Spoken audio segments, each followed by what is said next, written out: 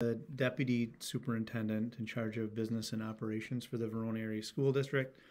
This is a quick screencast to run down a high-level summary of our budget priorities for the 23-24 fiscal year and related property tax bills that many of our residents have received over the last week.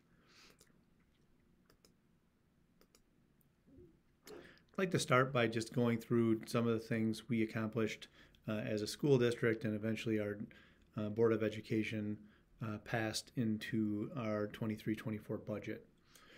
We had priorities set up that we worked on for the entire fiscal year leading up to this past budget that did include getting our mill rate to a recently historical low number of 11.11, and we'll go through what mill rate means a little bit later, but we have steadily taken our mill rate down over the last 3 years in an environment where we're faced with high inflation and cost of doing business on our end, but also recognize that taxpayers are running into those same challenges in terms of paying their own bills. We also made sure we reserved money to continue to manage debt related primarily to the recently passed referendum for the new high school. We reserved some added Fund 10 authority from our recurring operating referendum, and we increased staffing in line with our Board of Education results policy to also appropriately compensate our hardworking teaching staff. I will be kind of walking us through a few things on a property tax bill. This happens to be a bill for a property that we recently purchased for what will eventually become a second high school in our growing school district. I did want to point out a few things on this bill, and I'll use my cursor to kind of point them out. A few things that we've been getting questions on, and I know both the city of Fitchburg and Verona have had questions on, have to do with the difference between assessed value and total fair market value as it relates to school property taxes. Also, we're going to go through and highlight the increase of the school levy credit that all of our taxpayers should see on tax bills this year. Back to this fair market value. This has been a big driver of what happened with property taxes, both in the city of Verona, our other municipalities, and the city of Fitchburg, which did see a larger than average increase on their fair market value pricing or equalized value pricing this fiscal year when it came to property tax bills. Here's a chart that goes through our increase of equalized property value district-wide.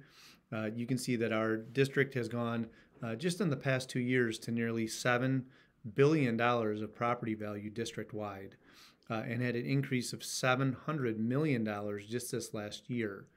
A large portion of that increase was actually the city of Fitchburg, where we saw an increase of 17, almost 18% of equalized property value in the city of Fitchburg alone. And what that means is, on average, folks in the city of Fitchburg saw their fair market value or equalized value go up to the tune of almost 18% in just 1 year. That means, in the eyes of the Department of Revenue, properties in the city of Fitchburg are more valuable in a year when they're compared to the other properties in the municipalities that all feed into the Verona Area School District. And this is a big driver of what ends up happening with property taxes.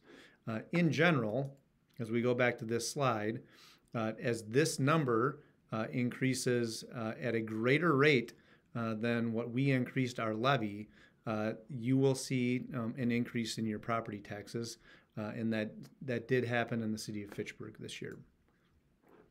Back to equalized property value, or that fair market value. Equalized property value is a measure used to distribute the property tax burden fairly among different municipalities and all the way across the state of Wisconsin. This is a number not set by your municipalities, but a number set by the Department of Revenue that then our municipalities have to apply to property tax bills. I mentioned that school levy credit, and I'll go back here. Here's where you can find that on your property tax bill. We took a big increase in that school levy credit. That's money that comes off your school property tax bills into account when we passed this last budget as a school district and as a school board.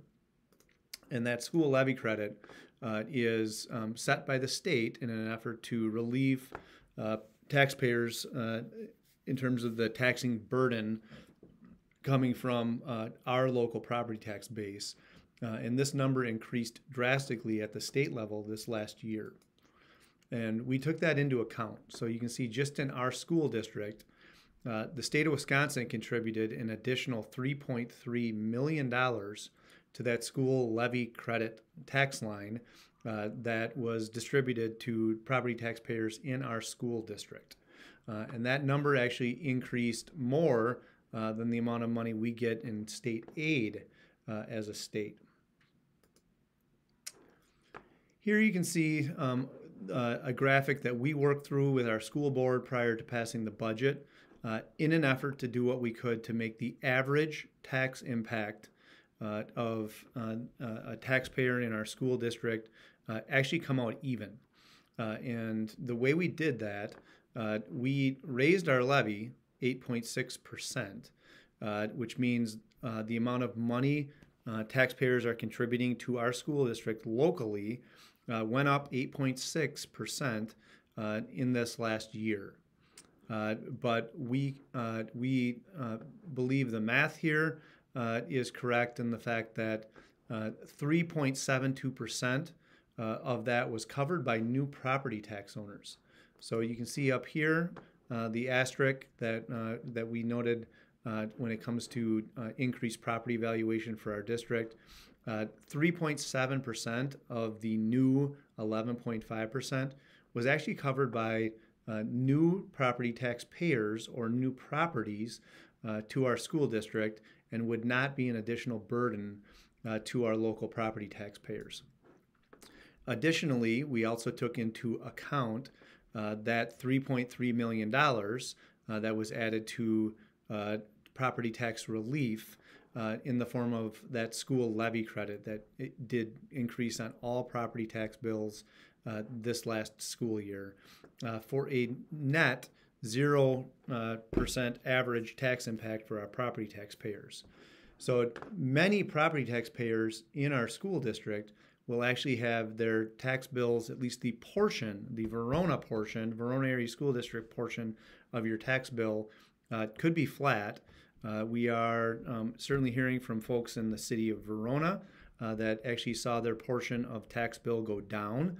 And we're also hearing from residents in the city of Fitchburg that saw their property taxes go up on that line that notes what happened with property taxes paid to the Verona Area School District, all related to that equalized value. Wanted to make sure we shared this graphic because our school board and our school district has continued to do what we can to keep our taxing rate in check. And you can see here, all the way back to 2010, our mill rate has been at 12 or well above 12, almost in the area of 13 historically here. And over the last 3 years, we've taken that mill rate from 1264 to 1111. And again, that's the amount of money paid for $1,000 in property value in the Verona Area School District. Back to this tax bill. Again, wanted to reiterate that there are members of our school district community that could see this as a 0% or even a -%, all dependent on that fair market value price that is set by the Department of Revenue on an annual basis. And we did see a wide range of increases in our municipalities this last year and wanted to make sure folks had an understanding of that. I'll leave you today, and we will actually link all of these resources to our website. These are other really nice resources. The City of Verona has a page that lays out tax information. City of Fitchburg also has one. And the City of Fitchburg actually has a really nice, longer, detailed explanation of how to interpret your tax bill. And here is a FAQ put on by county treasurers that I think is also a valuable resource. So I will leave you with that. Don't hesitate to contact the Verona Area School District if you've got any questions regarding your tax bill. And I know our municipalities welcome phone calls and emails if there's questions as well. Thank you for taking this time to go through a brief overview of our budget priorities and tax bill. And again, don't hesitate to contact the school district if you've got any questions at all. Thank you.